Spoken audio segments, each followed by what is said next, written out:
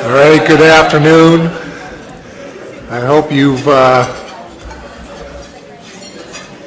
had an opportunity to get some of this great lunch that Laura put forward for us.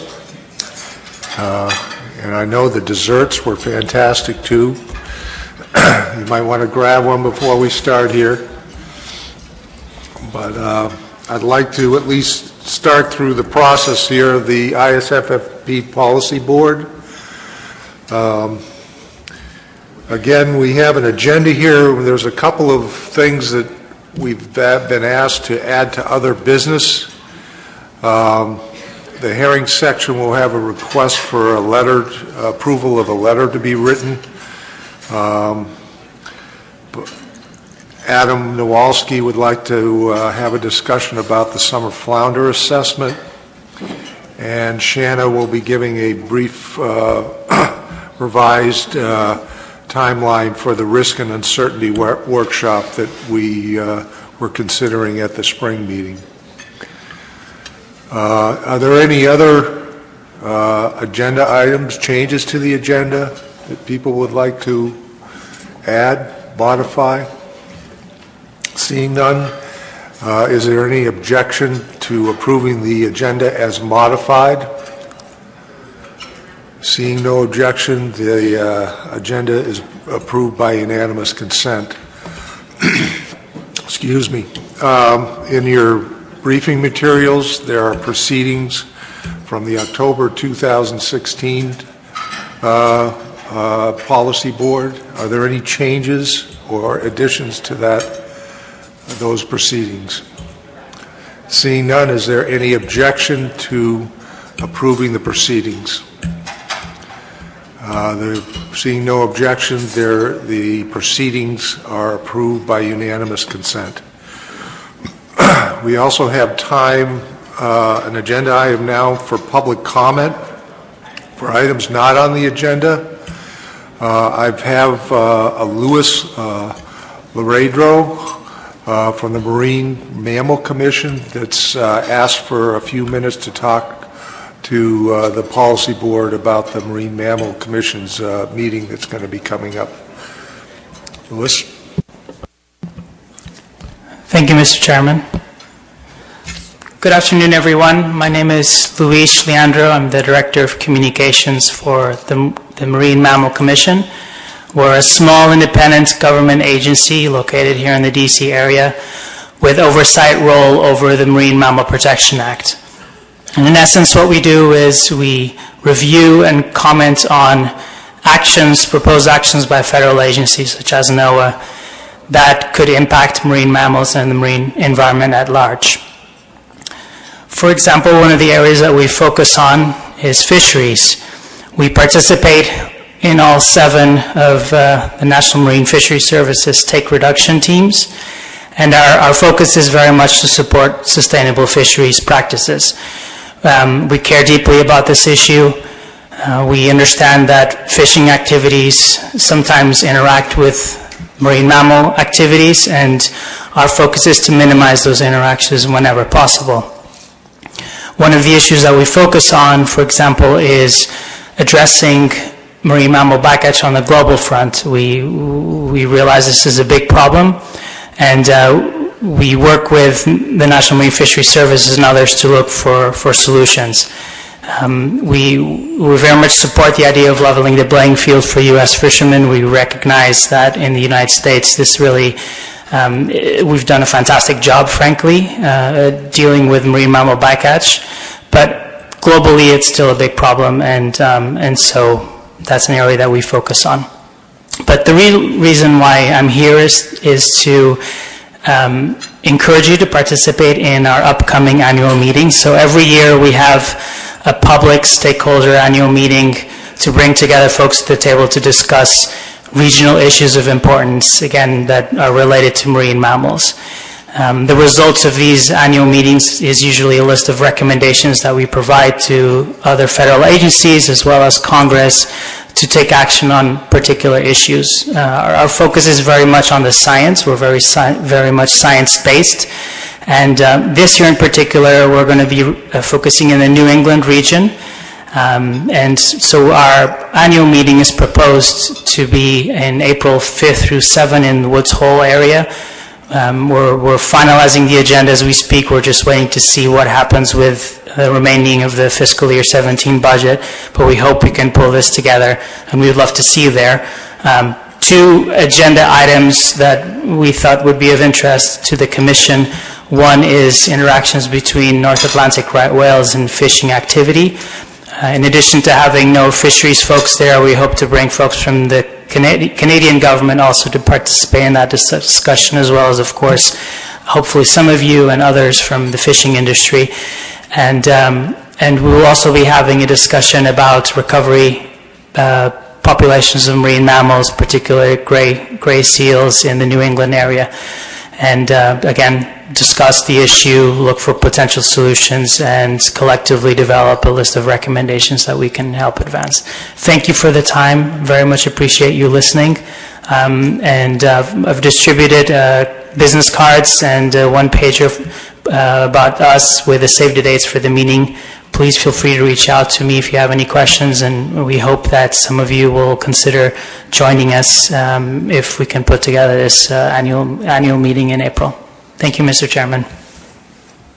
Thank you, Luis.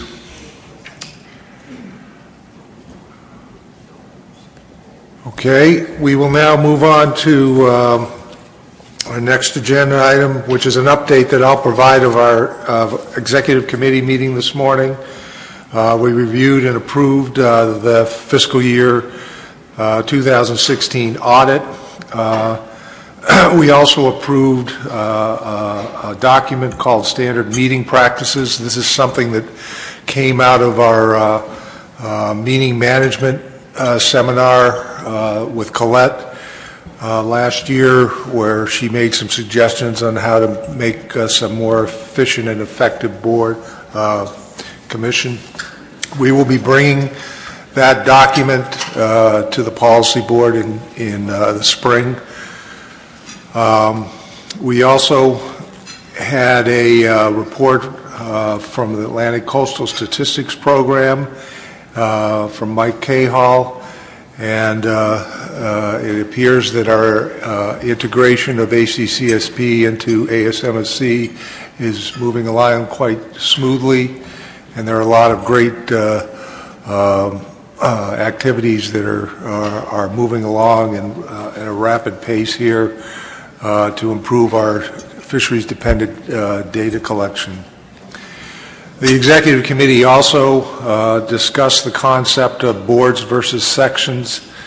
Sections are created under Amendment 1 to the Compact. We had a discussion as to whether sections are even needed anymore, and the prevailing sentiment that we should have things remain as is, and so we are going to continue to have the two sections, the shrimp section and the herring section, continue forward.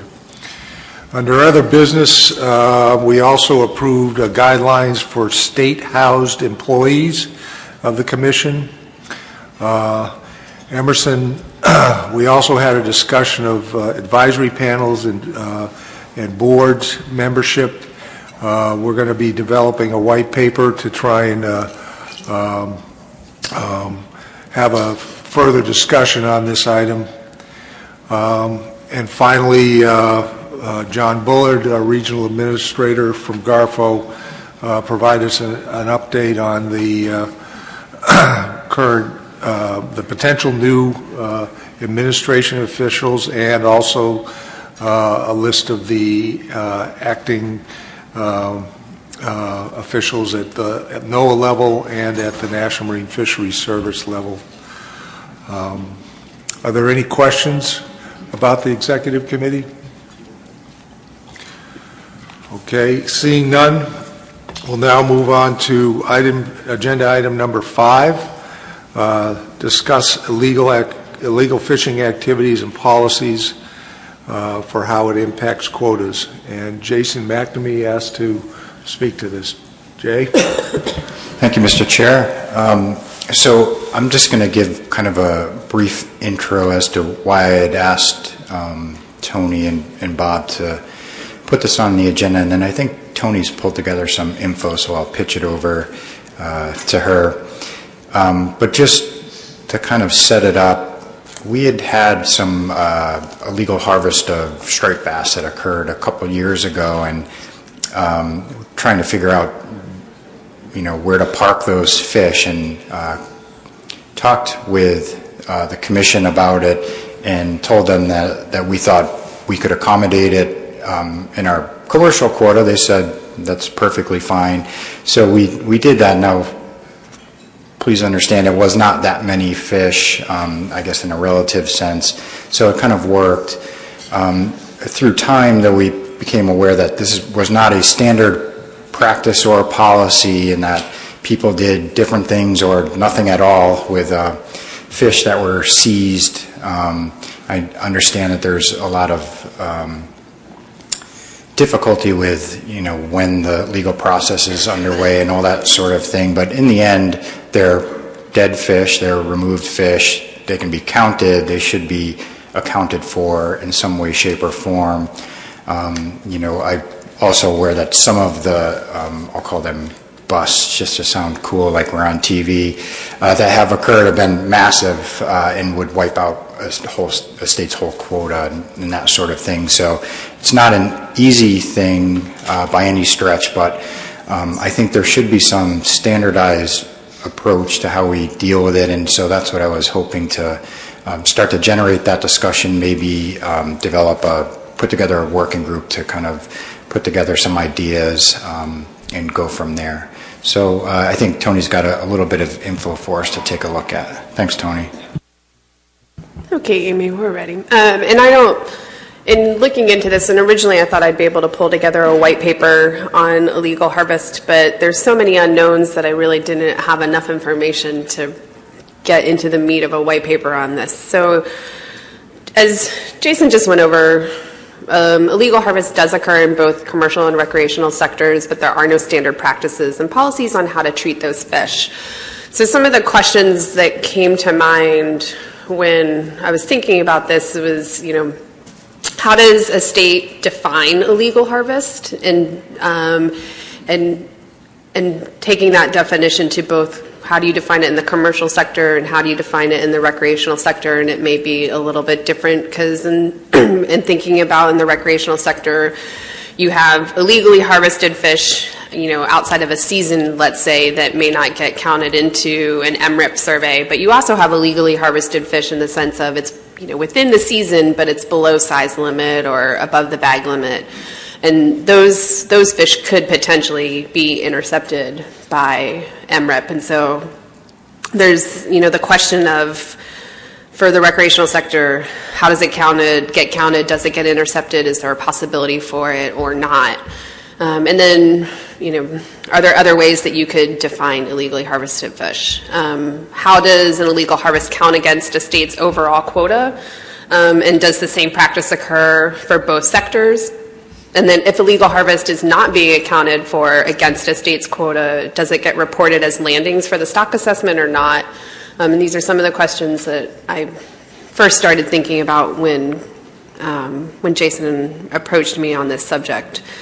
And as I went forward, I saw that there's definitely not common practices across all the states, and oftentimes some of the excessively large harvests, as Jay pointed out, are so far above a state's quota that in some cases a state wouldn't have any quota if they had to count it against their quota for years. So the question to the policy board is there an interest in discussing some sort of standard practice for what could happen to illegal harvest moving forward?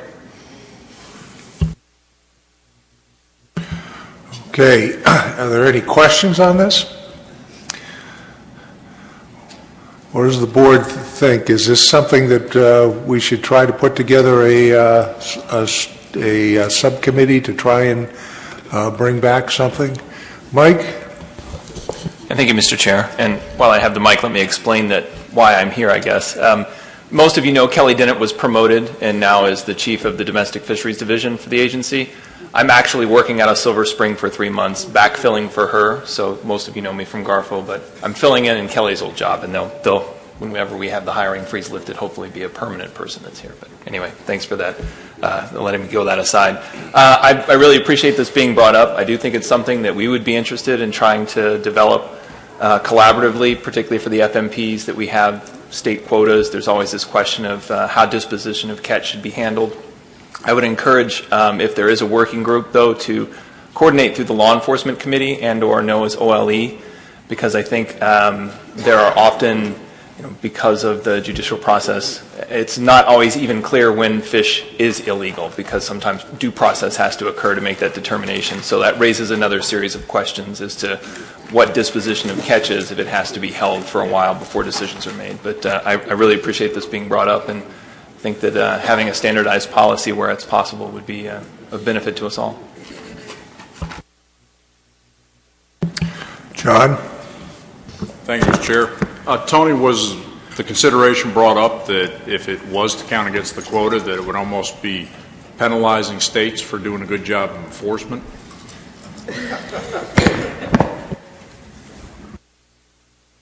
I think that's part of something that a subcommittee should discuss and then have part of the discussion here. And some of my questions for Tony and Jay is, we've talked, it was mentioned by Mike that we should include law enforcement on this subcommittee.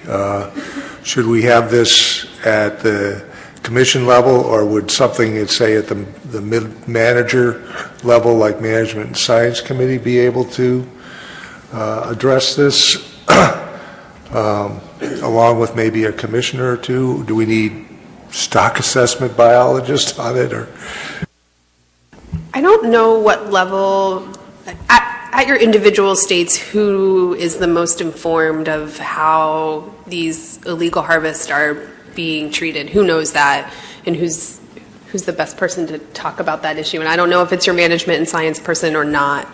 So that would be a question to the board. I don't think we would need assessment science committee, at least at the beginning.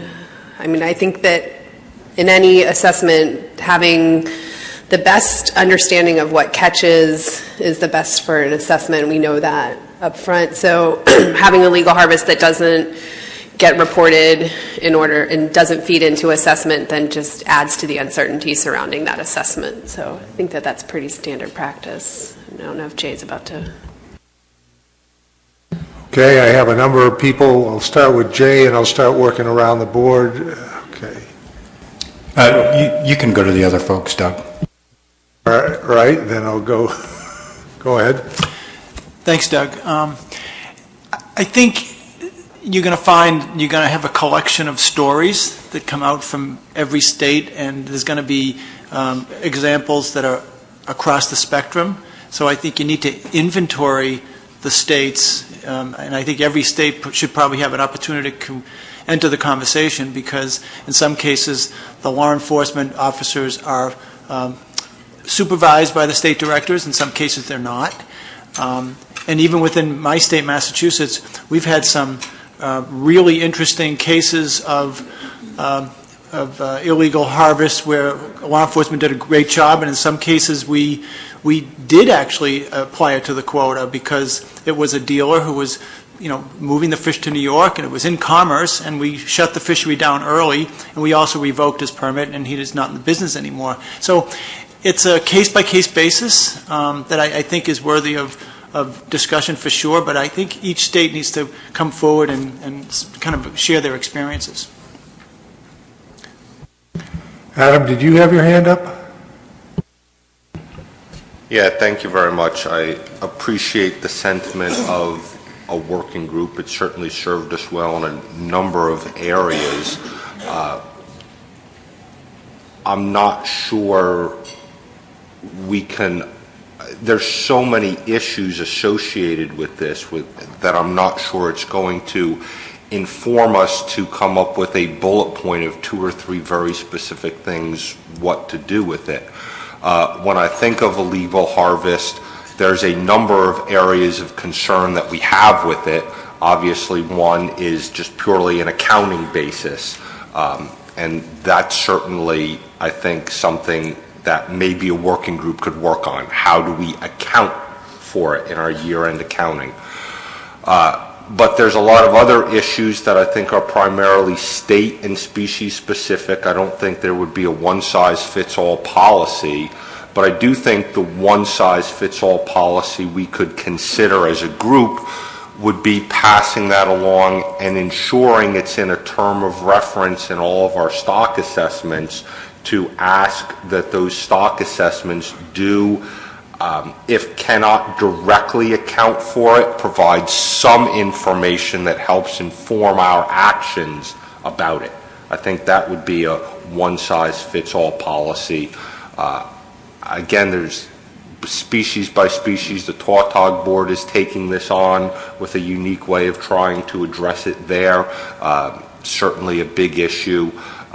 But there's many facets of it. Again, stopping it, accounting for it, and then addressing it in stock assessments, I think, are three very different things and could potentially be dealt with three different ways. Richie? Thank you, Mr. Chairman. I kind of see this in two parts, and the first would be to get the information back from the states as to how the individual states are handling it now. And then the second part would be, what do we do with that? And, and do we want to form policy or make any changes? So I would think staff might be the better way to go to collect that information and then maybe report back to this board, and then this board can decide whether, what the next step should be.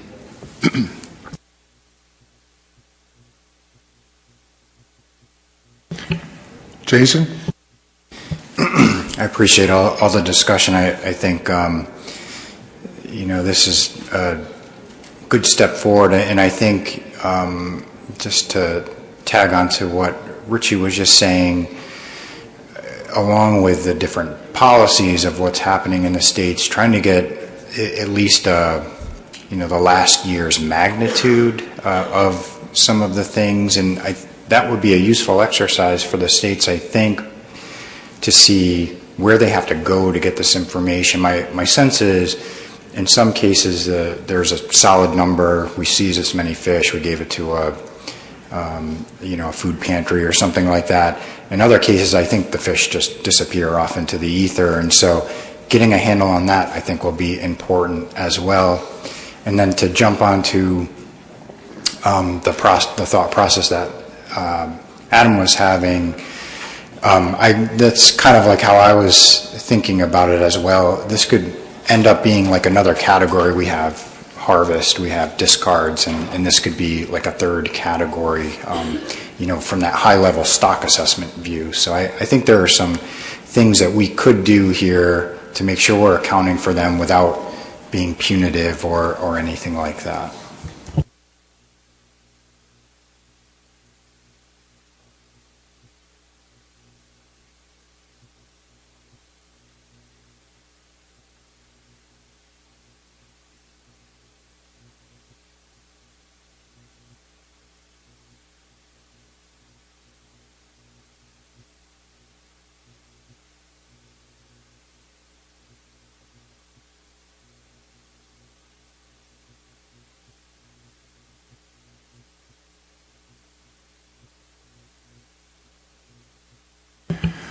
Okay, is there any other discussion on this or questions? What I'm going to propose, and I think it was a good suggestion, is that initially we poll the states to see how they are handling this in their individual states at this particular point in time. And then once we get that information back, we'll bring that back in the form of, I guess, a white paper or just a report on that, and then we'll talk about the best way to move forward and having a discussion about how to account for the illegal activities, how it's accounted for in stock assessments. see if there's some kind of standard way in which we want to move forward, or whether it's something that we have to be nimble and be unique about, depending on the circumstances. Does that seem like an appropriate way forward from the board? Is there any objection to moving forward that way? Okay, thank you. Thank you for that discussion. Thank you for bringing it up, Jay. The next item on our agenda is to discuss a possible policy implications of a safe harbor landing guidance document, and Jim Gilmore is going to lead this discussion. Thank you, Mr. Chairman. And today I really would just like to get some dialogue going on this, and I'll give you a little history of how we got to this point. And over the last, I guess, couple of years, we've actually had 2 instances of a safe harbor issue. If you go back to the first one, our policy at that point was really a judgment call based upon law enforcement and staff. And that one turned out to be a bit of a mess because, first off, there was essentially a fisherman came in that we actually didn't believe had a safe harbor issue, but when he came in, law enforcement tried to deal with him, and then he essentially offloaded his fish and sold them before anything could be done. They ticketed him, and the state that he was actually going to would not give a transfer, so we ended up having the landings taken off of our quota. And then when they actually got to court, the thing got thrown out because there was no written policy. So that first episode was not very productive for anyone. So what we did is we've come up, and then about a year ago we came up with a written policy, which is in your briefing materials, which was a combination of law enforcement, us. We sat with industry and got some information about what conditions would be an emergency at sea. Because we wanted to make sure that there was some measure that if we did get into a situation again, we could at least bring that into, court, whatever. So the second time it happened, it worked pretty well. It was documented. It followed this guidance. The law enforcement agreed it was a safe harbor issue. The recipient state, the state where the fisherman had a permit from was Virginia. Virginia very graciously agreed to do the transfer. It was a love fest. We got the fisherman back. He got to sell his catch down in Virginia, so everything worked out very well. However, it did raise a whole lot of questions because the entire thing was quite ad hoc. There was several decisions that had to be made, not only in New York but the other states. So what I wanted to do is just raise the question now, do we need something a little more formal than we have, because it is involving multiple states? So what I'd like to do is I just have 3 questions to raise to consider. So in the situation, and again I'll just refer to the most recent one, it appears that both states need to agree that a safe harbor condition exists. And if we have different policy or guidance, whatever, that if they're not the same, we may not agree that safe harbor exists. Secondly, the quota transfer is pretty important with this whole thing. And do we need something more of not a formal agreement, but something more of a gentleman's agreement that there will be a transfer if indeed it is identified as an actual safe harbor situation? And the last one, which we were struggling with in New York, is if we do allow, say, a fisherman to land in New York that was supposed to go to Virginia, does he have to truck his fish back to Virginia, or can he sell them locally? And that raised issues about interstate commerce or whatever. So those are the 3 questions that came up from this last episode. So I just wanted to put that out, have some discussion on it, and just see if to answer the question, do we need something a little more formal or a little bit more consistent among the states under our safe harbor concerns? Thank you. Thank you, Jim. Dave. Thank you, Mr. Chairman. I totally agree with Jim that I think it would be desirable to have a kind of a generic policy that all of the states could use. And I just point out that I attended the last, at our last meeting, I attended the enforcement session where this was discussed. And I mean, there were a lot of good ideas that came out of the enforcement committee at that meeting. I don't know whether there's a written record of it or not, but I think it would be really useful to have a generic policy that all of the states could follow. And I think the other suggestion is I think we should seek the guidance of our enforcement committee on some of the provisions of it. So I totally agree with the need for this. Thank you. Rob. Both apply. Thank you, Mr. Chair. So I don't know whether we're a model, but we've been having this policy for quite some time, and it starts out that the state whose vessel it is, the state personnel contact us in Virginia and request safe harbor. As soon as that's approved by the commissioner of the agency, then law enforcement is notified, so they know that there's a vessel that's under safe harbor because there's no offloading whatsoever. A subsequent contact from the state whose vessel it is will often say, probably I'd say 85% of the time, 90% of the time, that there's also a request to offload because the vessel is severely impaired, the fish may spoil, that type of an approach. And then that goes through the same situation where, when it's in our state, where law enforcement is notified. The commissioner has approved, everyone's notified, the buyer is notified in Virginia. North Carolina, in this case, has had several of these, but also New York, Massachusetts, other states, and it seems to work just fine because everyone is aware of what's occurring. We haven't really been in a situation where we've doubted safe harbor, but we did have an occasion where where for a little while when this was early on in the process, so probably the early 2000s, where we had a vessel who just automatically assumed that the vessel could have safe harbor. And of course that was quickly approached by law enforcement and got straightened out.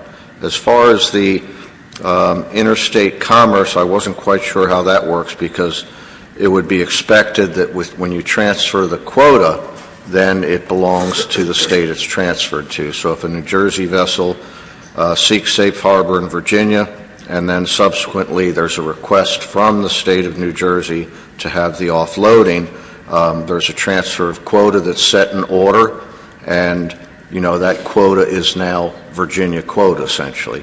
And it works the other way around as well in the case of what Jim was saying. Michelle? Thank you, Mr. Chairman. Yeah, I definitely appreciate Jim's work in putting this together. And, as Rob's alluded to, this is certainly reflective of many of the elements that have developed over the years between Virginia and North Carolina in terms of quota transfers with regard to, contacting the agency to obtain permission to offload, fish in another state and sending us required documentation. We require a Coast Guard Marine Casualty Form and information from a mechanic or someone just to make sure that, we're granting this because there's really a need to do so. And definitely like the definitions of the different types of reasons for which, quota transfer might be allowed to occur or, reasons for doing so, the definition of the declared circumstances, I guess. And I was just curious, Jim, if you guys worked with industry at all and, developing some of these things. I know that we had a lot of conversation back and forth with industry when we were trying to put something down on paper, when we were having some, frequent transfers of summer flounder quota to Virginia. So that's just one question. And then I think the other question I have is the weather condition criteria, and I'm just wondering, if you've applied that at all before in terms of forecasted weather conditions and how far out, you allow for that. I mean, if, everybody looks at the forecast and presumably captains are doing the same thing to, determine their sail plans. So I was just curious about that as well. And then I guess the only other thing I'll add to with regard to what Rob said was that, when we've transferred quota to Virginia to cover some of these safe harbor issues in the past, I mean, the Virginia dealers have sold those fish, so I'm not aware. I don't think it ever crossed our minds to require that fish be, trucked back to the state. It becomes, that the receiving state's quota, I guess. So thank you, Mr. Chairman. Jim? Yeah, Michelle, first off, we had two meetings, sessions with the commercial fishermen to get their input, and then after we developed the draft on this, we gave it back to them. And actually, part of the reason to your second question was really the weather part of it was a little bit more difficult to capture. And it actually turns out that the first episode where we kind of got, we didn't have a good outcome to it was the weather conditions actually weren't that bad. And actually there was a federal observer on board too. And so, we felt that was probably a good example that said where maybe the limit was. But again, we've got most of that information for both weather and the conditions came from the fishermen, at least in consultation with them. The weather part of it is difficult because, it's, one man's storm is another man's regular day out at sea. So again, we deferred mostly to the industry to let them define that. And of course, it's obviously subject to, change if somebody thinks that would be, it's too restrictive or it should be more restrictive. But again, that's something we felt was appropriate, and it worked pretty well the one time we've used it so far. Thanks. Dan? Yeah, thanks, Doug. We've, in Massachusetts, have had a number of cases where there's been vessel breakdown or injury to crew or a captain, and we've worked with North Carolina and Virginia, and we've supplied the Coast Guard or required a Coast Guard report, et cetera, about the incident, and as a result, they've transferred the quota to us as they could. But I just want to point out that at the law enforcement subcommittee meeting, the most recent one, they pointed out to us that technically safe harbor means, yeah, come on in because it's rough out, but you're still going to leave with the fish. So, for example, in January in Massachusetts, our fluke limit is 0.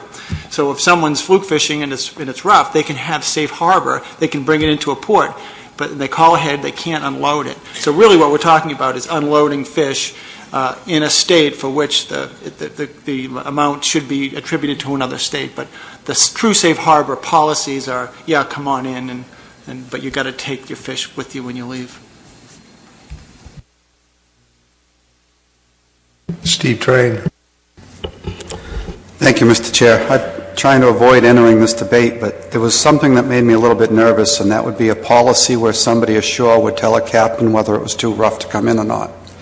And I mean, as was just stated earlier, it's pretty hard to say whether you thought it was bad weather or not. But if the captain of the vessel doesn't believe he belongs out in it, it's unsafe weather, and that shouldn't be determined by someone on land, ever.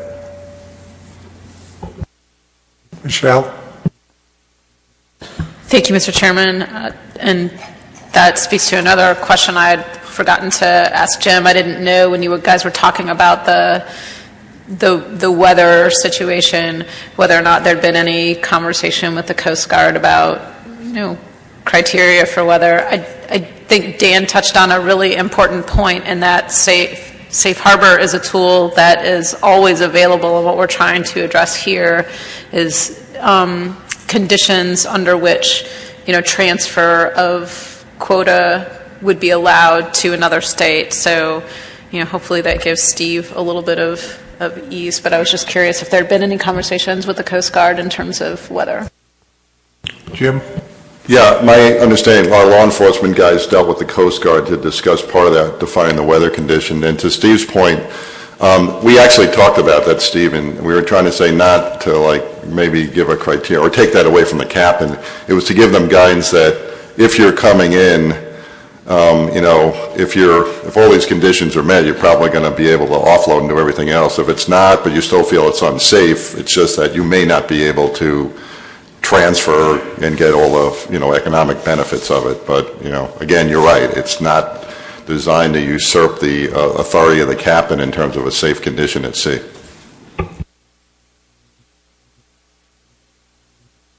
Further discussion?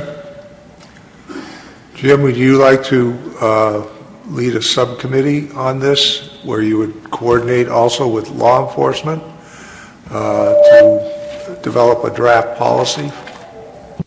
It was the reason I almost didn't put this on, because I figured it was going to get to that. But yes, I will do that, Mr. Chairman. At this point, are there other commissioners that would like to be on this? Dave Borden, Dan McKiernan, Russ, Michelle. I think that's a good subcommittee. Okay, thank you for bringing that up, Jim. I think it's an important topic that I think we should see if we can develop a draft policy. And I assume you would be reporting back to the board either in May or sometime during the summer, depending on how long you work. Okay? Okay, next item on the agenda is an update on the Climate Change Working Group. Last spring, I asked for volunteers for a working group to develop science policy and management strategies to assist the Commission with adopting its management, adapting its management, not adopting, adapting its management to changes in species abundance and distribution resulting from a climate change impacts.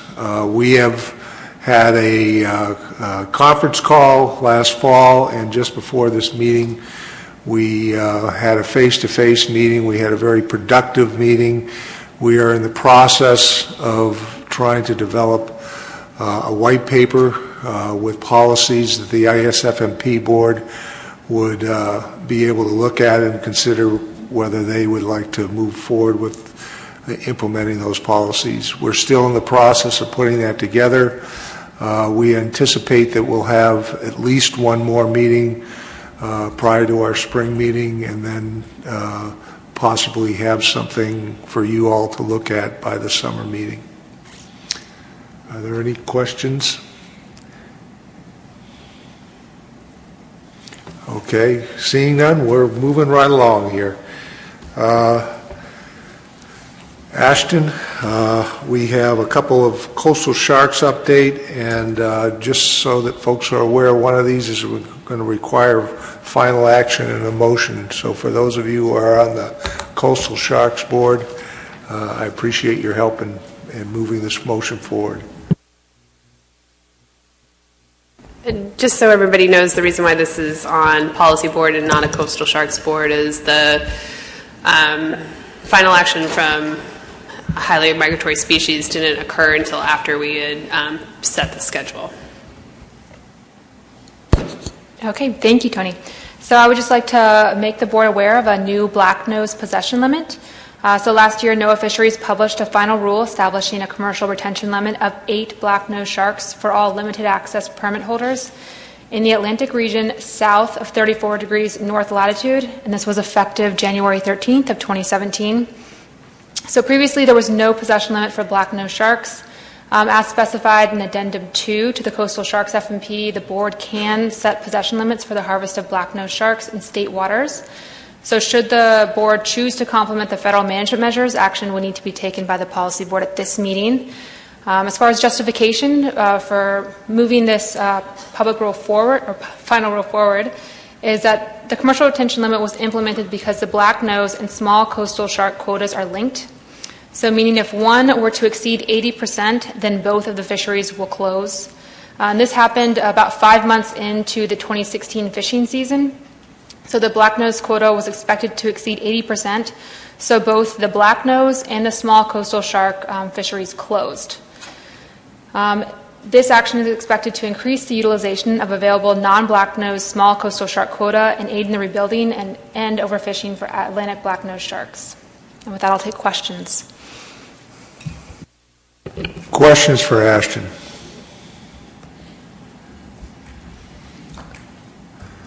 Seeing none, is there someone that would like to make a motion here? Michelle. Thank you, Mr. Chairman. I might need a little bit of help from staff in terms of wordsmithing the motion, but I would move that we complement the federal management measures with regard to the blacknose possession limit south of the 34 latitude line. Is there a second? Pat Gear. Robert Boyles, discussion on the motion. Yeah, thank you, Mr. Chairman. Just a question for clarification, maybe to Jim and to Pat. Many of you may know that in South Carolina we automatically track federal regulations for sharks. I note 34 degrees north is roughly Cape Fear, I believe. So my question to Pat and to Jim is, I'm not quite sure what effect this will have because I think we're already there. Just a question for Jim and Pat, how this will affect Florida and Georgia. Jim?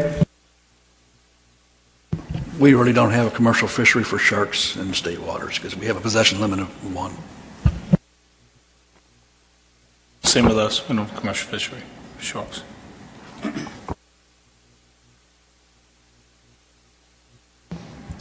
Further discussion on this motion? Michelle? So I'm going to put on my South Atlantic hat a little bit here, but we had concerned fishermen who are actually fishing in federal waters off of Florida come before the council and request a little bit of relief. These are folks who I believe were fishing in the Spanish mackerel gillnet fishery but they are also permitted shark fishermen, federally permitted shark fishermen. They were encountering small coastals. However, they were having to throw those fish back because of this linked quota that Ashton has mentioned. So while there was actually a lot of quota left on the table for small coastal sharks, they were having to discard those fish that they were encountering incidental to their Spanish mackerel harvesting activities dead. And so we brought this before the HMS advisory panel and brought it to the HMS division. And this was actually implementing a trip limit on the black nose was a way to get at that rather than, I think what we had talked about was having some incidental catch limit of the small coastals when there was quota left on the table, in these other fisheries. And so this was actually the way that HMS suggested solving it. And so, certainly we supported that and recognized that, there's not necessarily state waters fisheries for sharks, and South Carolina automatically complements that. I think for consistency with the plan and based on the concerns of fishermen with regard to dead discards, I would recommend supporting this. Further discussion on the motion? This is a final action. I'm going to try first to see if there is a consensus here. Is there any objection to this motion? Any abstentions? Terry? The state of Maine, excuse me. And PRFC? Okay, it passes by nearly unanimous consent with 2 abstentions.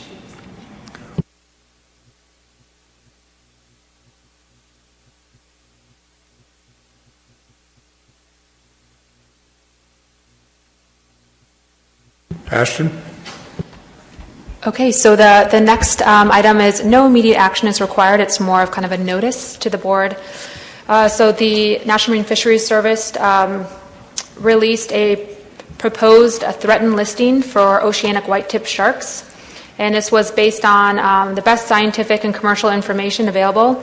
They published a status review report that was released in 2016 after taking into account efforts that were made to protect the species.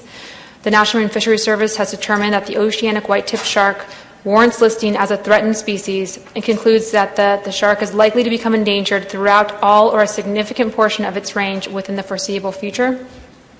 At this time, the National Marine Fisheries Service is requesting public comment. So all comments are to be received by March 29th of 2017.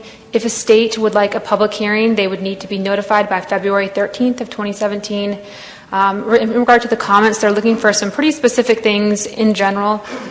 They would like to have comments on new or updated information regarding the range, distribution, abundance, population structure, or genetics of oceanic white-tipped sharks, as well as their habitat. Any new biological data that would concern any threats to the species, such as post-release mortality rates, finning rates in commercial fisheries, etc. They're also interested in current or planned activities within its range and their possible impacts on the species, recent observation or samples of oceanic white-tipped sharks, and lastly, efforts that are being made to protect oceanic white-tipped sharks. And comments can be submitted via mail or electronic submission, and these are all, the places to submit the comments are in the proposed rule on the Federal Register. With that, I'll take questions. Any questions for Ashton on this? Seeing none, thank you very much. Appreciate it. We're now down to other business. The first item of other business I have here is a motion from the hearing section. Richie White. Thank you, Mr. Chairman. The Atlantic Herring section is in the process of an addendum that will put more tools in the toolbox for the section to be able to slow the harvest down during trimester 2 in area 1A, and to do that we need real-time harvest data. So on behalf of the Atlantic Herring section, move that the Commission write a letter to the GARFO office requesting that the states of Maine, New Hampshire, and Massachusetts be granted access to the VMS pre-landing report. It's a motion from the committee. It doesn't need a second. Any discussion on this motion? Seeing none, is there any? Oh, yes, Mike.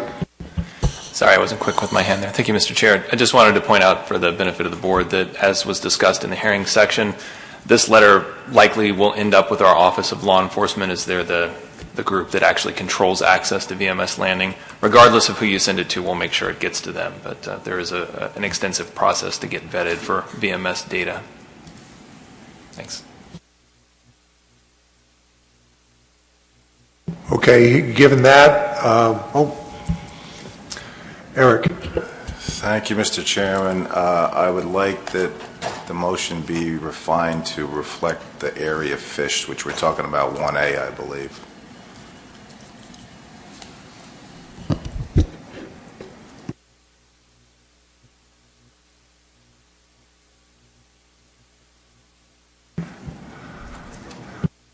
So that these 3 states would only have access to herring pre-trip notification VMS data for herring 1A. Okay. What?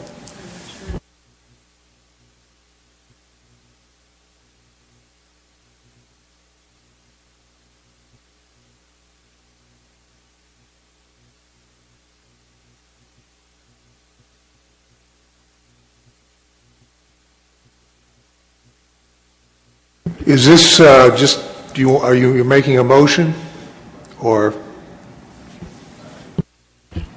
I suppose it's a motion to amend, but I'd rather have it as a friendly effort. I just don't think they need access to Area 2.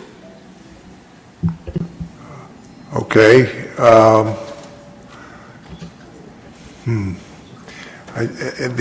difficult part that I see with a friendly is this is a motion from the committee. So it's not like you're asking the seconder, the maker and seconder to do this. Richie, would you like to speak to it? Thank you. Yeah, I'd agree that the section voted this motion in, so I don't think I have the ability to change that. And I guess I don't understand the problem with those states seeing that information during that time period, because it's the summer, and I don't know that there's a lot of harvest going on in Area 2 during the summer. But so I guess you'd have to make the motion to amend if you're concerned about it. But I guess I don't understand the concern. Eric? Okay.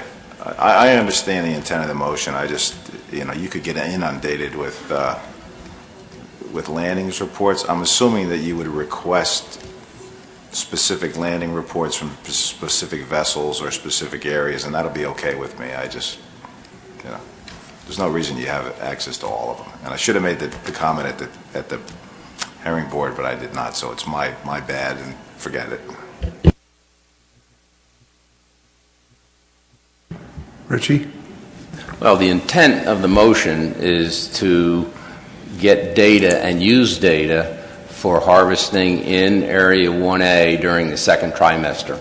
So I don't know if that helps you or not, but that was the reasoning behind the motion.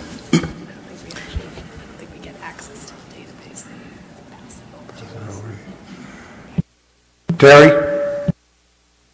Yeah, thank you, Mr. Chairman. Due to the marvels of technology, I've been corresponding with staff during this conversation, and they very specifically request this data. They want to know who is fishing where right now. We have all the areas, but now as a state. So our technical staff, please, will be able to provide us better information if they have broader access to the data.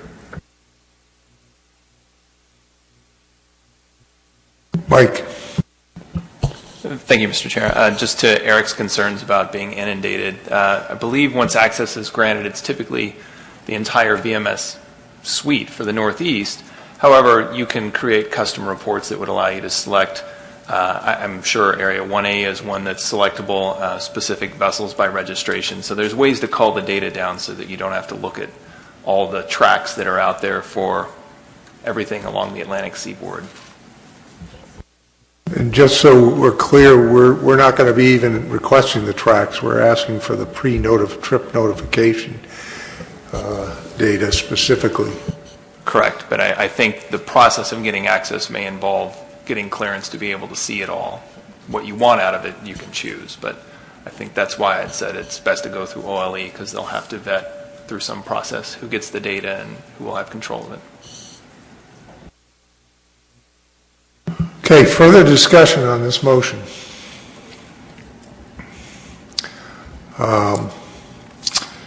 Is there any objection to the motion? Seeing none, the motion passes by unanimous consent. Next other business I have is Shanna, who is going to give us an update on the risk and uncertainty workshop. Thank you, Mr. Chair. So if the policy board will remember, back at annual meeting last year, Jason reported out to the group a quick example of what our risk and uncertainty policy might look like, and we suggested to the board that we move ahead with developing a more solid example, and the board recommended that we do striped bass. And so the workshop would sort of focus on moving striped bass through this test of risk and uncertainty policy, and we had discussed holding this workshop in May. We would like to request from the board that we move the workshop back to either August or this annual meeting, meeting week, simply because we have a lot of overlap amongst a lot of our committee members. There's a lot of meetings going on earlier this year, and the group would like to have the chance to take the work group's report to the Assessment Science and Management Science Committee and fully vet it through those two groups before bringing it to the policy board to make sure that we have a more solid example to bring to the group. So essentially we just would like to know if it's okay if we kind of bump that workshop back from May meeting week to later on this year, depending on what space is available for us. Any questions? Any objection to this request? I think we're okay with it. Thank you very much. Final other business item, Adam, you wanted to bring an issue, a discussion about the summer flounder assessment. Great, thank you. I'll try to do this with as little feedback as possible, although we seem to be all fighting the common enemy at this point. So this is a motion that came from the Summer Flounder, Black Sea Bass, and Scup Board at the December joint meeting with the Mid-Atlantic Council. And the motion at that time was to have the policy board request that the NRCC get a summer flounder assessment on the schedule as soon as possible. Dr. Pat Sullivan from Cornell has been doing work, working with the Science Center and a number of other groups on developing a sex-based model. He's now presented twice to the Mid-Atlantic Council, most recently at the joint meeting in December, so those members of the board that were there at the time got to see that presentation. This is the recommendation from the last stock assessment peer review that that species move towards, summer flounder, move towards a sex-based model. And Dr. Sullivan's work has now brought us to that point. He's ready to go with it.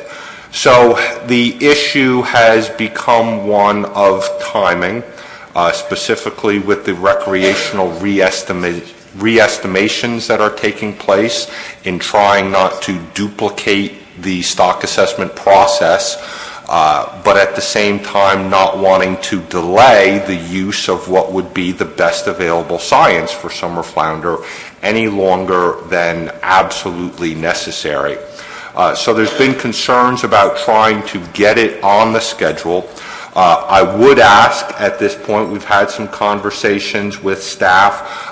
They have discussed the need to go through the Assessment Science Committee before asking specifically the NRCC to put this on the schedule ASAP. The first available time frame that we've been told to go through the Science Center would be the second half of 2018, would be the first available time frame. Discussions tomorrow are going to certainly let us know that that may be too little too late for a lot of people involved. So I would first ask, one, to get some feedback from staff regarding that process of getting that request through the NRCC. And then two, I'd like to turn to I'll turn to Russ, who's got some information about New Jersey's willingness to look at funding this assessment potentially outside of the typical SAW-SARC process. I'll go to Tony first and then to Russ or staff. Bob. All right, I'm awake now, Doug.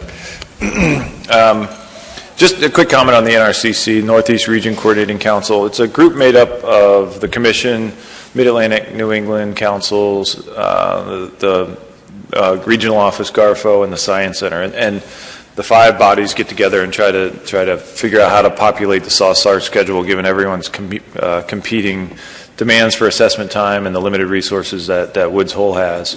We can bring that forward. It's a high priority. I attend all those meetings, and we kind of do a lot of horse trading and try to make the case for what species are the highest priority and should be put on the SAW-SARC schedule. So, bringing that forward is that's easy, and we can do that. That doesn't guarantee results.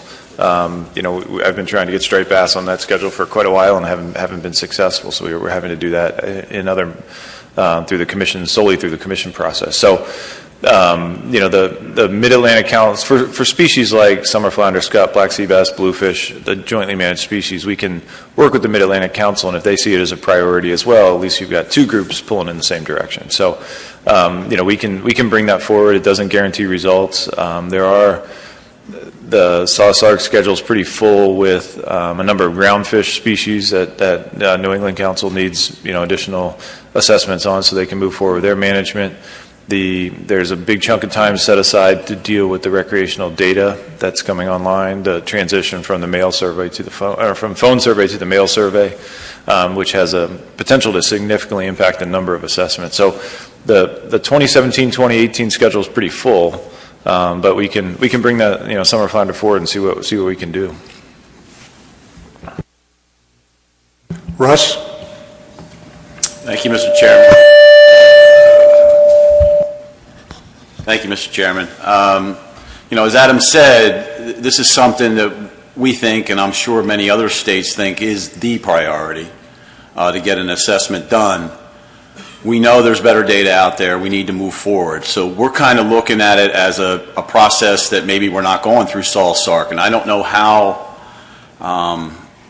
that process goes. I know it's been done before with other species where it's been independently funded to do that. As of now, we've already found $40,000 to start this process. We're looking for additional funding. We're talking to our recreational community, trying to get some additional money there, and then I think we'll be talking to other states to put some other money together in order to go outside of that SAW-SARC process and get this stock assessment done. But I can guarantee that money is only available for 2017. It won't be available down the road. We're looking forward to other states jumping on board and trying to get this done. So, Mid-Atlantic Council meets in a couple weeks. I think if this commission can say this is the way we want to go, I think we can bring that back up to Mid-Atlantic Council, maybe get everybody on board and find a way to get that assessment done, because I think it's critical, especially for New Jersey, but also for New York and all the other states that are involved here. So thank you. Terry. Thank you, Mr. Chairman.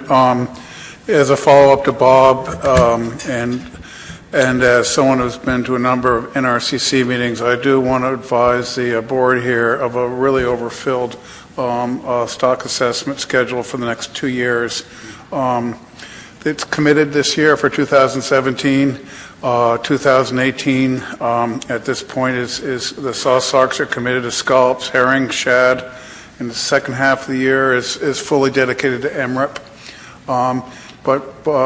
One thing the New England Council did to address an issue with Atlantic halibut was to seek an outside source, and the New England Council's funded an alternative assessment, and I'd be happy to talk to you about that offline. Further discussion on this? Mike? Thank you, Mr. Chair. We did get a little bit of a heads up about that this might come up today, and the issue of trying to advance the schedule for summer flounder has been broadly discussed, and I understand and appreciate the desire to have that advanced on the schedule, and I won't repeat all the comments that have already been made about what's already prescribed, the NRCC process, the other discussion that's come up about MREP transition. I think those are all valid points, but at the same time, that is not wholly satisfactory to people, and I get that. There is a challenge for us, I think, in the potential for competing science. We are very aware of Dr. Sullivan's work. We have collaborated with him. We've been encouraging his work on this sex-based model. We do think and hope that it holds promise for incorporation into a full assessment. And so one of the things that might be worth consideration is to try to have that work independently evaluated and reviewed if there's funds that are available to do that. But the issue then becomes, the agency is, for better or for worse, the arbiter of what constitutes best available science when it's applied.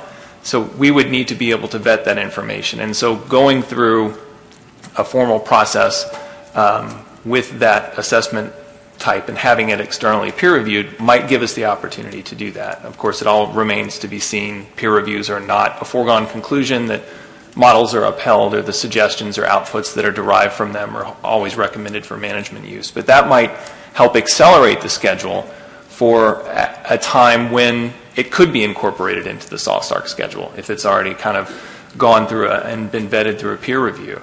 Obviously, if the methods in the model diverge significantly from the advice that is already coming out of the peer-reviewed model at SALSARC, we'd have some questions that we'd need to talk about then and try to figure out how to move forward. But I think we can be supportive in the ways that we have been. As I mentioned, we've been trying to work with Dr. Sullivan. He's been very collaborative with us. So it's not a completely independent evaluation being conducted outside the purview in total of the agency.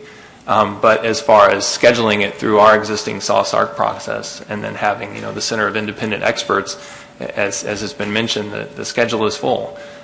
There is another planned update for summer flounder this summer, which will update the independent and fishery-dependent data sources, but that is, as people will rightly point out, simply an update to the existing methods and model. So there might be ways to work with this, and if it's something that people are trying to put together, I'd encourage them to reach out to John here and the staff at the center and to try to find ways for collaboration and to make sure that whatever happens ends up to be well suited for either consideration moving forward into a larger assessment process or to help inform management advice. The one thing, and I don't think this is what people suggest, is we don't want rogue science popping up everywhere, and I don't think that's at all what's suggested, but that's something that we have to think about in terms of when management recommendations come to us, we have to vet what scientific basis they're founded on as part of National Standard 2. And so we have to be able to verify the information there. And Dr. Sullivan's been very forthright and shared his results with us to date, but peer review would be an important part of that as well. Michelle and then Rob. Thank you, Mr. Chairman. So just to sort of speak briefly on what Mike offered in terms of a different peer review process or an external peer review process. We've experienced similar difficulties, I think, in the South Atlantic with the resources available for stock assessments and updates, particularly if something urgent comes forward. And I'll note that our SSC for the South Atlantic Council actually developed a procedure for what we call third-party assessments. So developed a very prescribed process whereby the SSC has review over a third-party assessment from the beginning. Now, this has only been applied once to a wreckfish assessment that I believe was conducted by Dr. Butterworth a couple of years ago. So I know John Carmichael, who is the CDAR program manager, is going to be here, I believe, probably later on today, certainly tomorrow for the South Atlantic Board. So I would encourage folks who are interested in something like that to reach out to John. He can give you a little bit more of the specifics and provide the documentation that the South Atlantic Council SSC put together to try to address these things. So thank you. Rob?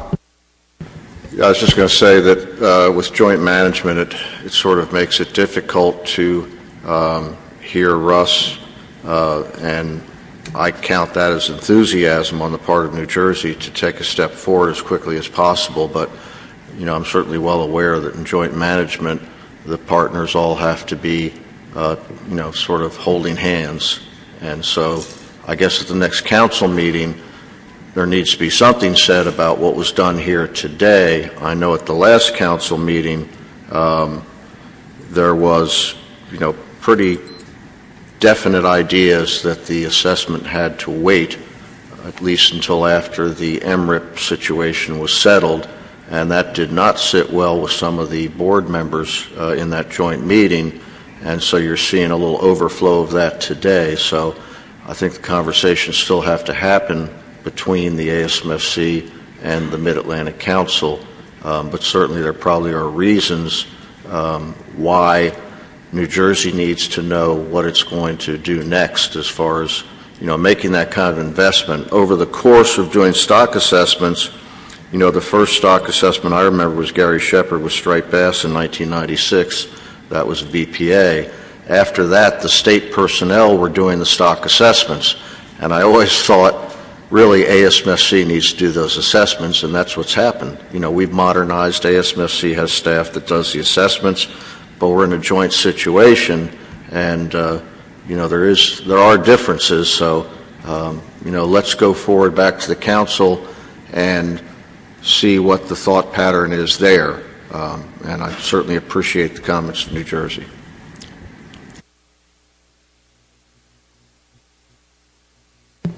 Adam? So I think at a bare minimum today, Mr. Chairman, I'd like to know if this policy board does need to act on that motion that came out of the summer flounder, black sea bass, and scup board at the joint meeting, and if so, it would be appropriate to take action on that. And at a bare minimum, certainly have other states begin consulting with New Jersey about the possibility of finding a way, working with the service. As Mike said, Dr. Hare's been an integral part of the conversation in recent months as well about trying to find a way to get this done for potential management use in 2018. I think that behooves everyone around the table, certainly the board members, this commission as a whole, the council, the service, the fishermen, and probably most importantly, the resource that we are here to represent.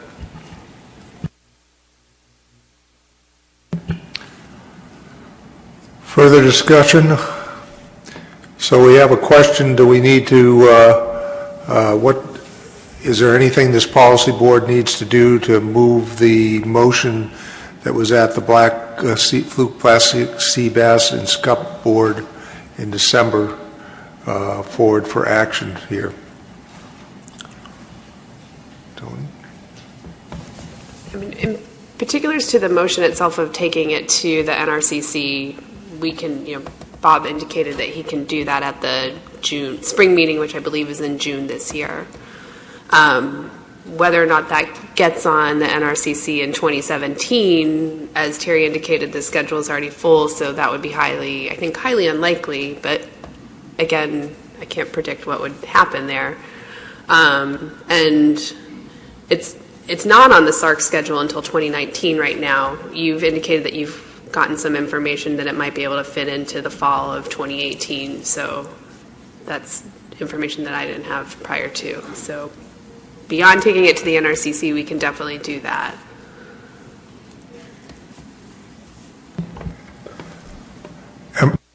Emerson? Thank you, Mr. Chairman.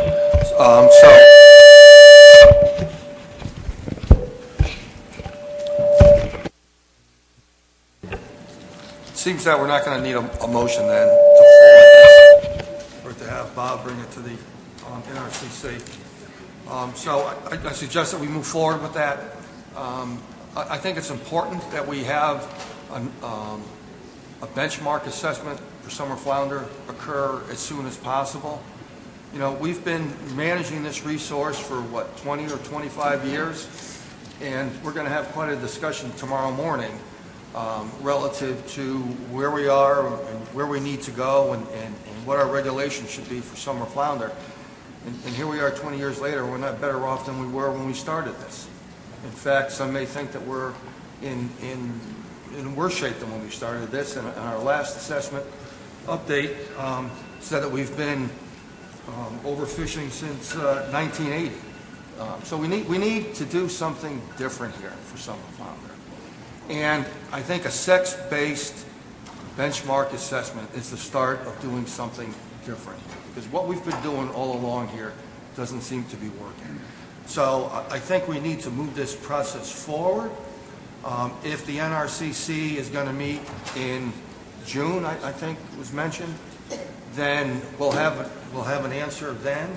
In the meantime, perhaps we can work with New Jersey about raising some additional funds to pay for an assessment outside the SARC process, and start to have some conversations with people about how that needs to go forward. And one question that I have relative to that, if it does go forward outside the SARC process, can the results of an outside conducted assessment be brought into the SARC component for final peer review? That may be a way to incorporate this as well and get the proper, or to get a peer review that NIMS is comfortable with. Thank you.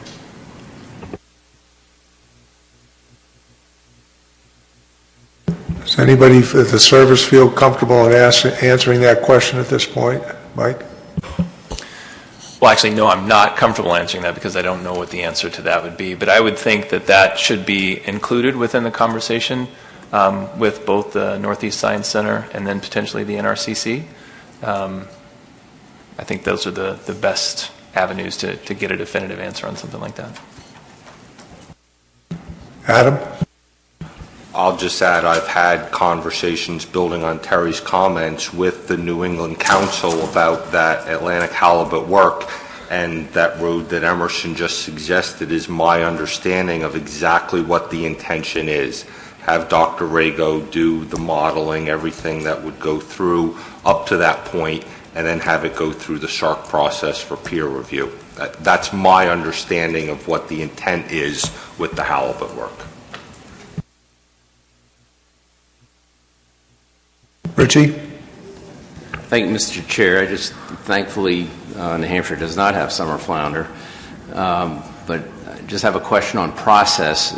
Wouldn't the process be that the Summer Flounder Board makes a motion and passes it, and then it's on the agenda here with the chair of the board? I guess I'm not quite understanding why it's not going that route.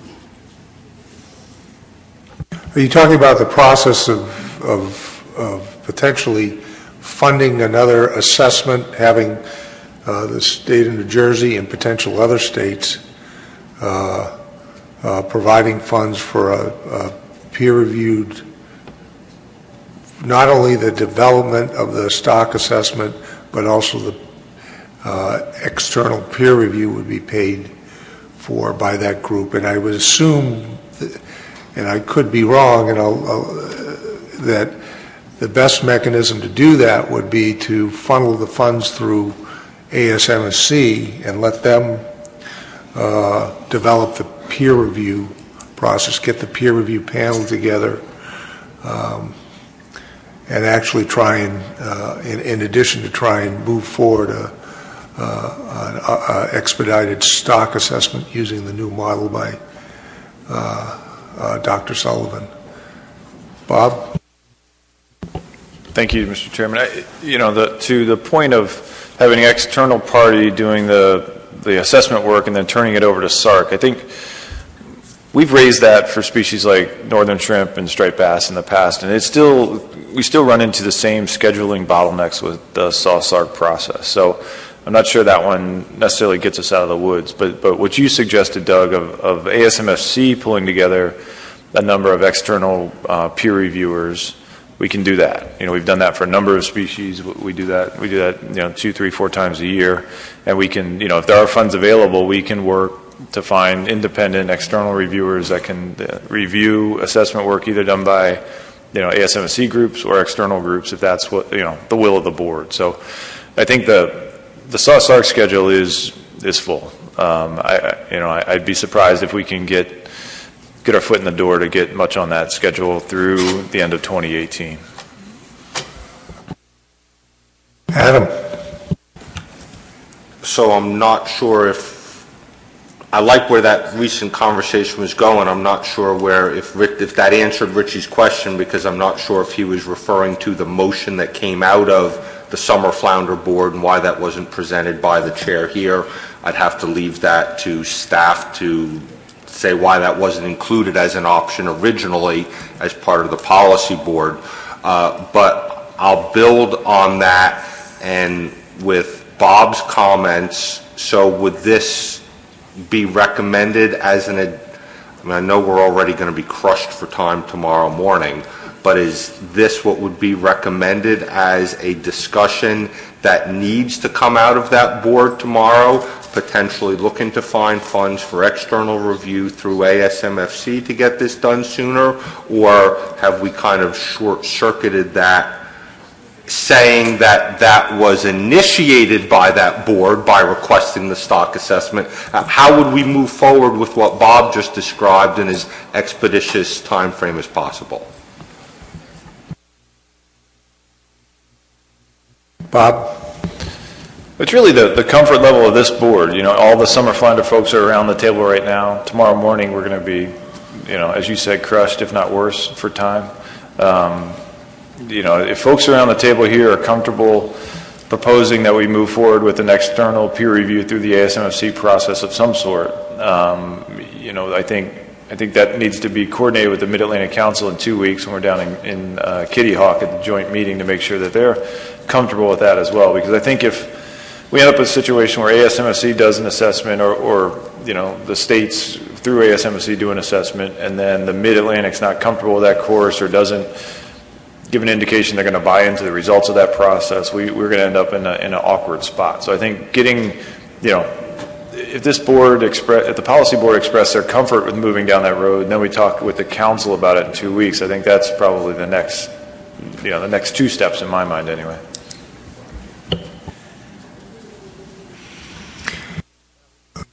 And as I understand it, that would take a motion by this board to move down that, and also by doing that, it would provide other states the opportunity to weigh in to see if they can provide additional funds to help support this, because as I understand, this may cost more than the very generous amount that the state of New Jersey is willing to put forward.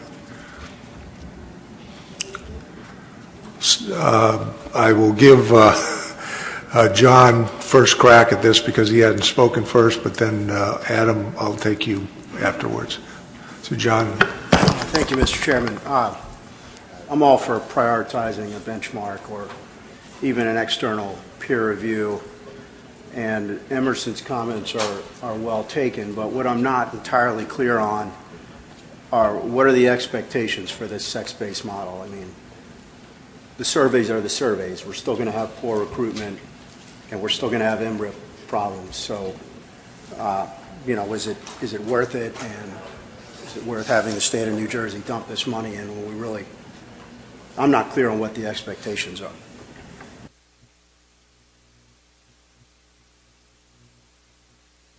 Emerson, or do you want to address that first, Adam, that question, or do you want me to go to Emerson?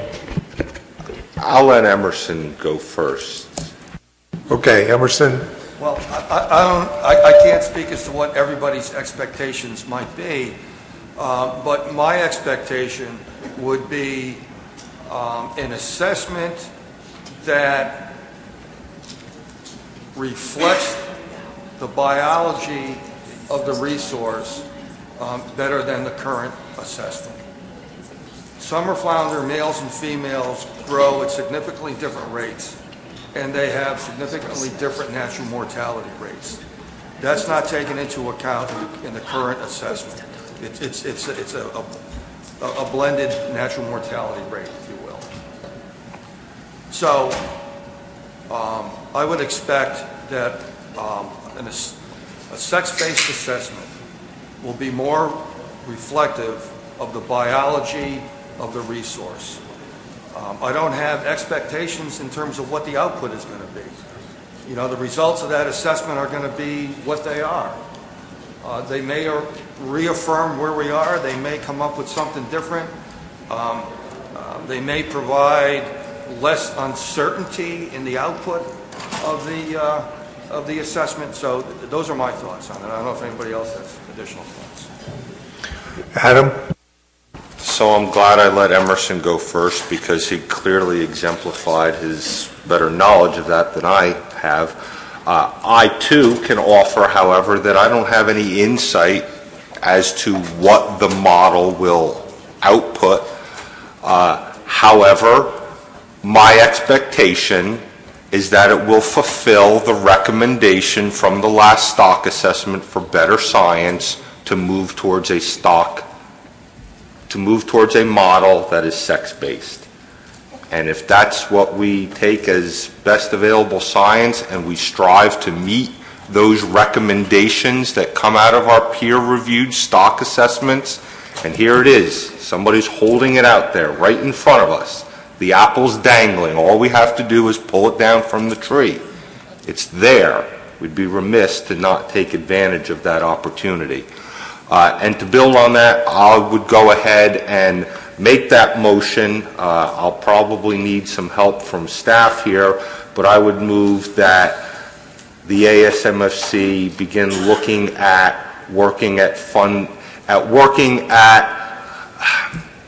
look at an external assessment for summer flounder for 2018 management use. And I'll start there, look for a second, and take whatever help staff can give us.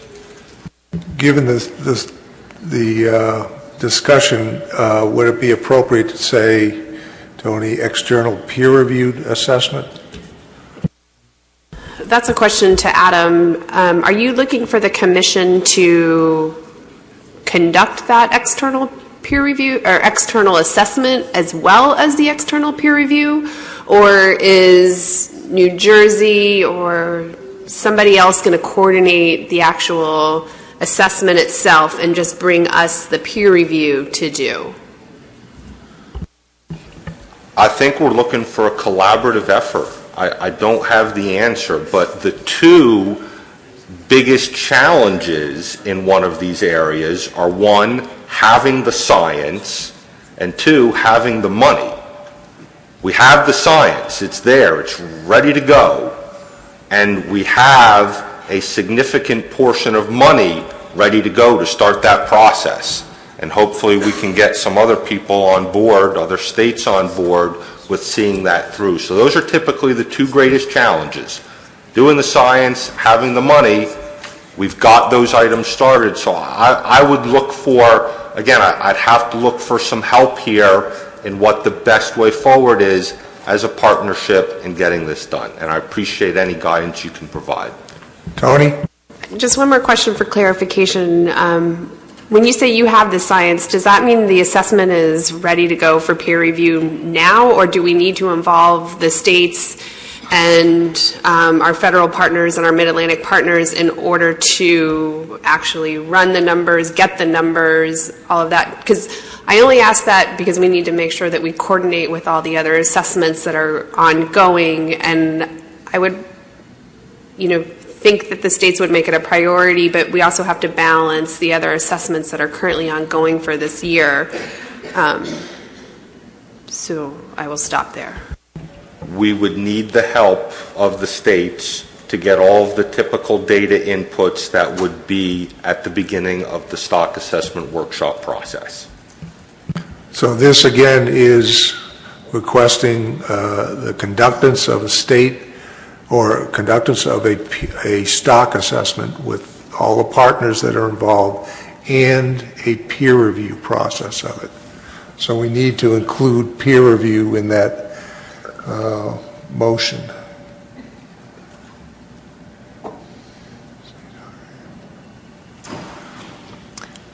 Okay, now we need a second. Emerson, okay. We've got a second discussion. I'm going to go to Bob and then Richie, and we'll start moving around. Thank you, Mr. Chair. I'm just trying to make sure what this looks like in my mind is what this may look like in reality. The step one, as Adam mentioned, the states and partners would compile the data. Step two is a group of external scientists would be contracted to crunch the numbers. And then step three would be ASMFC would find external peer reviewers. And step four is the external peer review happens. So the ASMFC's resource commitment is staff time to help coordinate data compilation and staff time to find the peer reviewers and set up and run the peer review, essentially.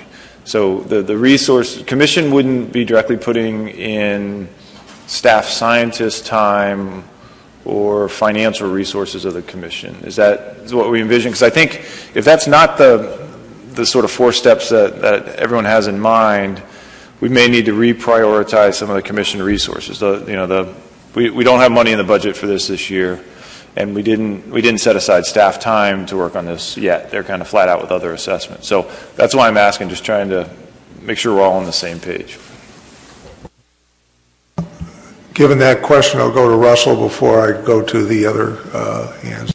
Thank you, Mr. Chairman. Yeah, I think you hit it right on the head, Bob. And the only thing else I would add in there is if ASMFC wanted to put more time into it and add their scientific knowledge into that assessment process. I think it's, we're willing to get our scientists to work on this also and help coordinate with ASMFC to the best of our ability. So I think that this is our priority right now. So I think that's where we would head and make sure that we supply whatever you need. And, as I said, we're going to continue to look for funding and hope other states can join in so you don't have to use as much time, staff time, and things of that nature. Okay, I have Richie White, Robert Boyles, Michelle Duval, and Rob O'Reilly. Thank you, Mr. Chair. I think Bob answered my question, but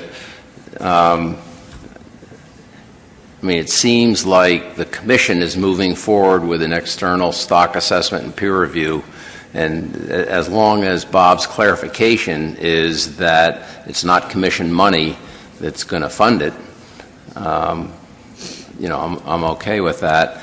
I guess the second piece would be, is there a timeline by which the Commission will come back with an answer of, when are we going forward with this? Or so I don't know if you want that part of it or not, as to what's the timeline.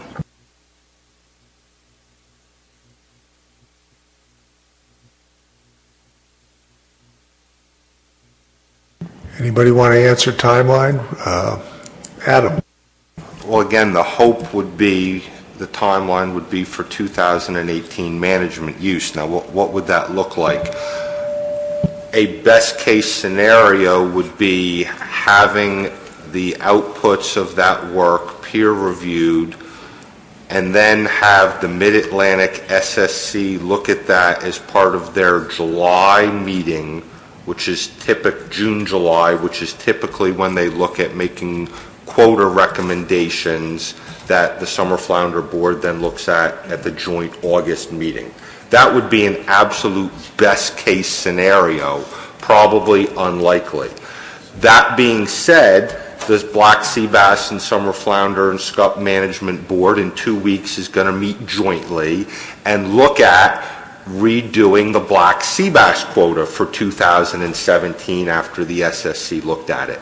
So for 2018 management use, I think having the timeline we would need to have that would be by the end of the year, at which point the Mid-Atlantic SSC could then look at that, revise a recommendation that might have been made earlier in the year, and would meet that 2018 management use timeline.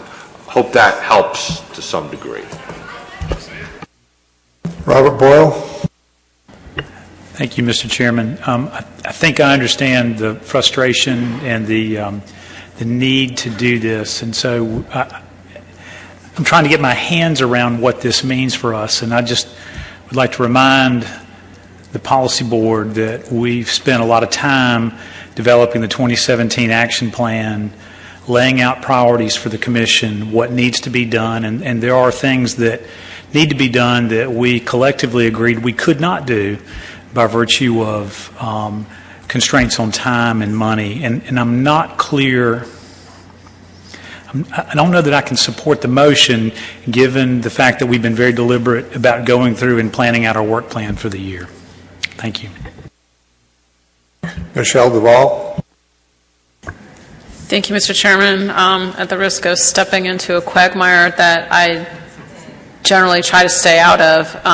But it seems like, just given some of the concerns raised about coordination with the Mid-Atlantic Council, again, naive about this, but it seems like it might be a conversation to have during that joint meeting that's coming up in a couple of weeks, just to make sure that everybody is on the same page in terms of taking an alternative approach. So I'm not sure that I'm going to be able to support this motion at this time. Thank you.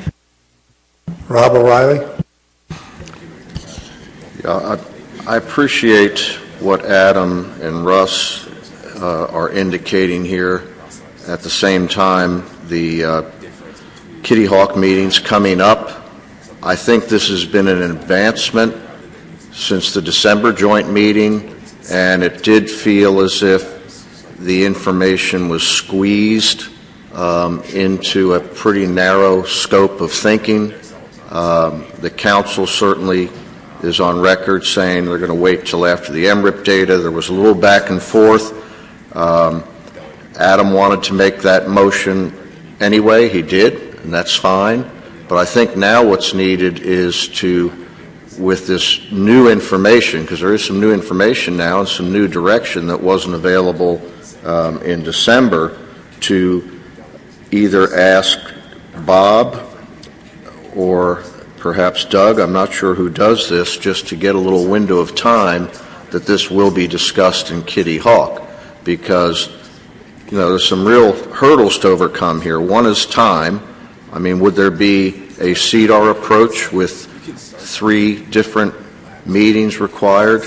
Gathering the data is difficult. The council already does that on a routine basis. Dr. Tercero has been doing this assessment for 20-some years probably. I mean, I'm trying to think of how long, but a long time. And there are nuances with the assessment. It just seems that if we don't have everyone's expertise pulled together, because it's a joint plan, we're liable to make missteps that we wish we hadn't made. I don't doubt the sincerity and the need.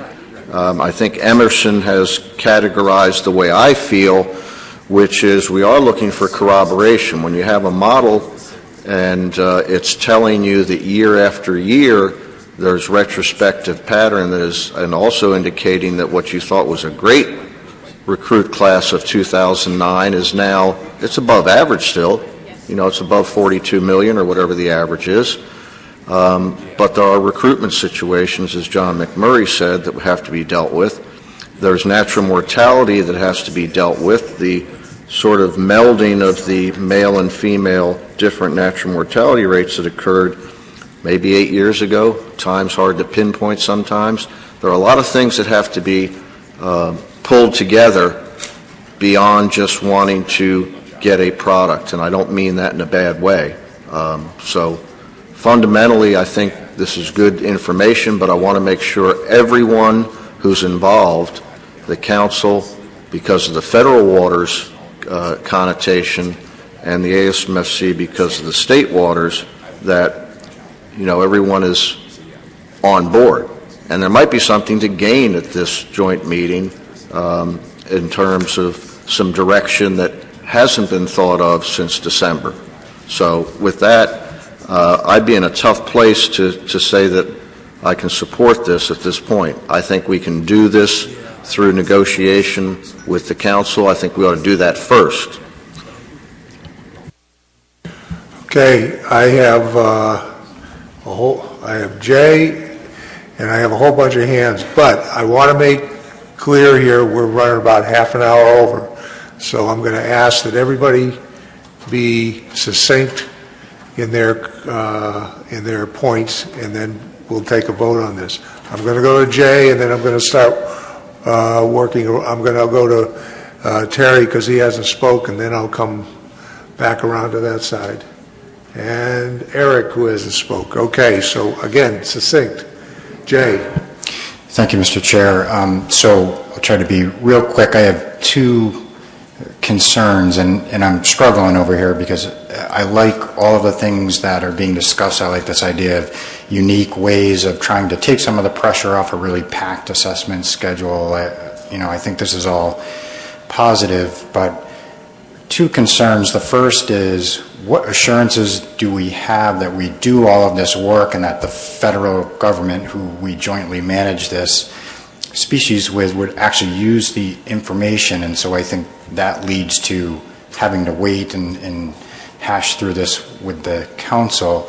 And the second is a concern about science is a process. It evolves through time, and to not have Mark Tessero, as Rob O'Reilly mentioned, who's been doing this assessment for decades, knows summer flounder and the data and the assessment better than anyone, to not have him involved would be problematic in my view.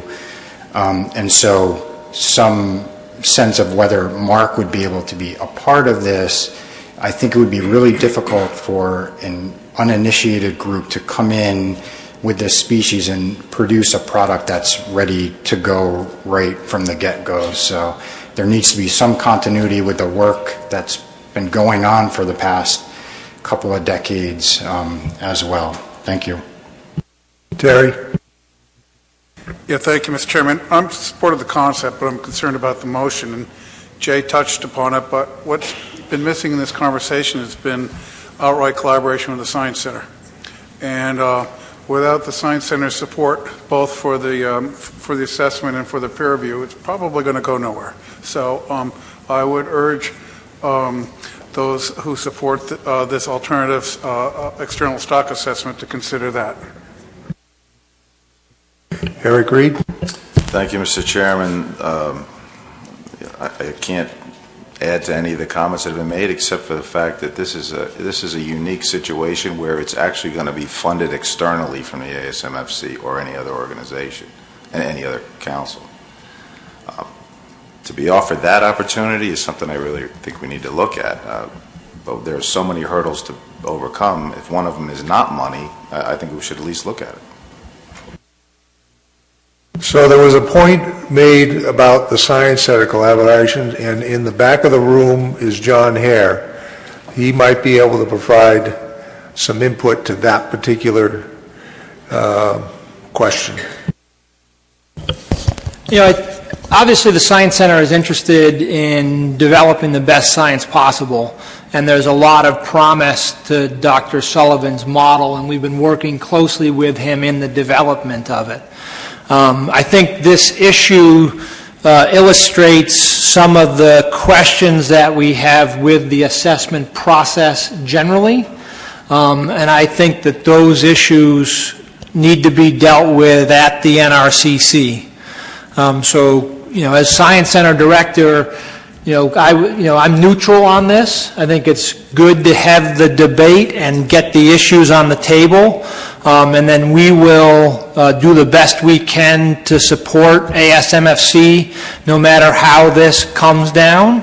But we also need to have the conversation at the NRCC about the assessment process in general, and many of those issues are being brought up here.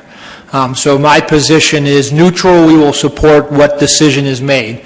I will add two other points. The question came up about assembling the data. Mark Tessero is assembling the data already as part of a model data update. That could be leveraged off. And then the other issue which comes into sort of the peer-reviewed piece of this is Dr. Sullivan's model is a sex-based model, and how sexes are assigned to time periods when there is no sex data available is something which needs to be worked out in the scientific review, peer review process, and that hasn't been discussed here yet. So we will support, do our best to support the ASMFC and the MAFMSC and the NAFMNC and GARFO to the best of our ability. Thank you. Thank you, John. All right, Adam, and then Mike, you'll have the last bite, and then we'll move this question. Great. So first, let me thank everyone for this discussion. I know it's probably been a larger chunk of time. I won't extend that. I'll just build on, thank you, Dr. Hare, for your comments. Really, Dr. Hare and the Science Center have been very involved with Dr. Sullivan. Jay touched on having Mark involved. Mark DeCero has been involved with Dr. Sullivan from very early on, helping get the data, et cetera. He's seen what's going on. We would certainly hope he could be involved in the process. To Robert's comment about his level of questioning about the action plan, lucky for us it already is. Task 1.1.85, support the development of a sex-specific stock assessment modeling approach for summer flounder. So it's there already, if that makes you more comfortable. And finally, I'll add that what this motion says is explore moving forward. As I said, we've got the heavy pieces there, the beginnings. We need the help with the coordination. That's what I see this motion as, that staff could look at how do we put all these pieces together now, how do we make it happen, come back, give us some guidance, give the NRCC perhaps some more information, but it helps us formulate the picture of how it happens. We're not saying do it, we're saying help us paint the full picture so we can all decide how to get this done, and appreciate your support. Thank you. Mike? Finding money would seem to be the easy part of this conversation, but nothing else to add. Call the question. Okay, I'm calling the question. I'm going to give you 30 seconds to caucus.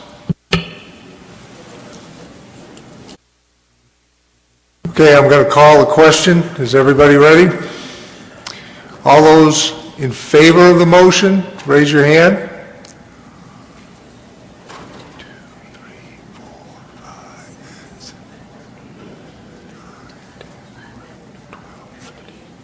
13. Yeah. All those opposed? 1, 2. Abstentions? 1, 2, 3. And no votes.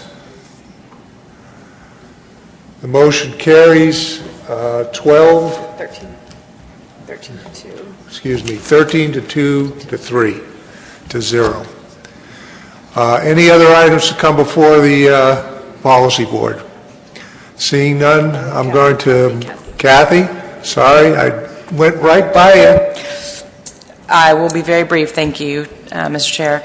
I just wanted to go back to a point that was made a long time ago about consternation that is brewing, and rightfully so, about the change in the MRIP estimates given the various calibrations that have been started and the significant one that will be coming down the road for the changeover from the Coastal Household Telephone Survey to the FES, the Fishing Effort Survey, to add to the acronym soup that was already listed. One of the things that I encourage you all to do is, when you have access to, at your state offices, members that are on the MRIP transition team, myself, Tony, probably some other people in this room who I should be remembering but I'm not, are on that team. We attend conference calls discussing how the calibration, particularly taking into account the change in the methodology that started in 2013 and the one that's going to have major impacts, particularly for stock assessments and the new ACLs coming out of them.